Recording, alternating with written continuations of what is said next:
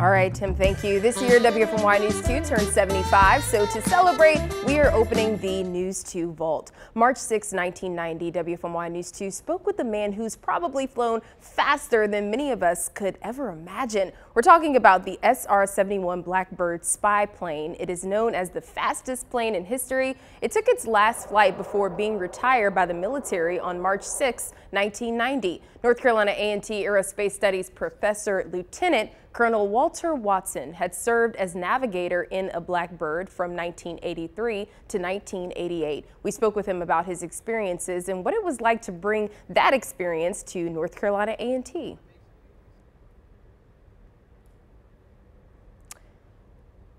And for an idea of how fast the Blackbird traveled in its last flight, it traveled coast to coast from California to Maryland in 64 minutes and 20 seconds.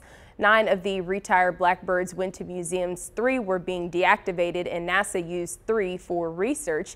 And if the plane looks familiar, you might recognize it from a movie. The SR-71 that set that speed record was featured in Transformers 2: Revenge of the Fallen as Jetfire. We'll be right back.